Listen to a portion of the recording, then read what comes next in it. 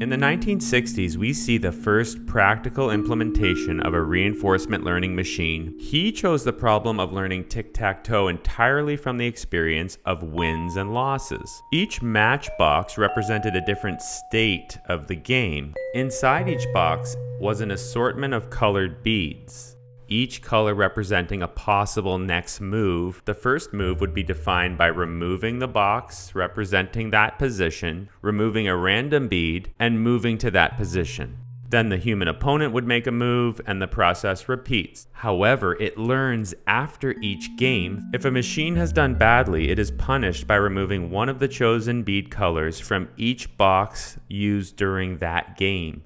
And if the machine has done well, it is rewarded by adding to each of the chosen boxes an extra bead of that same color. And with this simple method, his system was able to learn to play perfectly from experience.